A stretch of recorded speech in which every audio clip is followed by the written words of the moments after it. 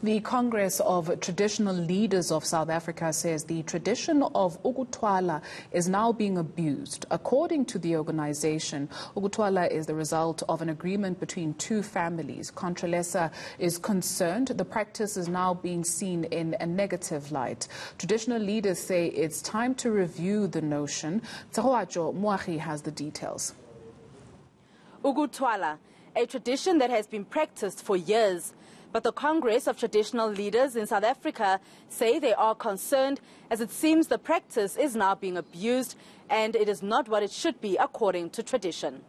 More often than not in the recent history is that people would do it without the consent of the woman.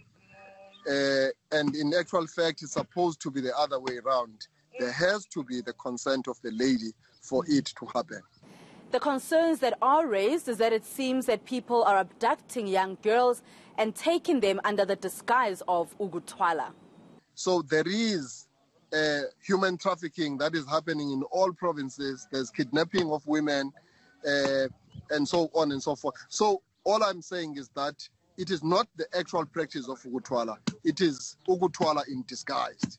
So what are the traditional leaders calling for? People must stop misrepresenting culture for selfish ends. People must stop abusing cultural nuances to advance their own selfish ends. So all we are saying is that we think that time has come for us to review this notion of Ukuthwala. Controlesa says the practice of Ukuthwala is not meant to make anyone feel uncomfortable. It is really an agreement, a mutual agreement between two families. Tshegohaco Moagi, Johannesburg.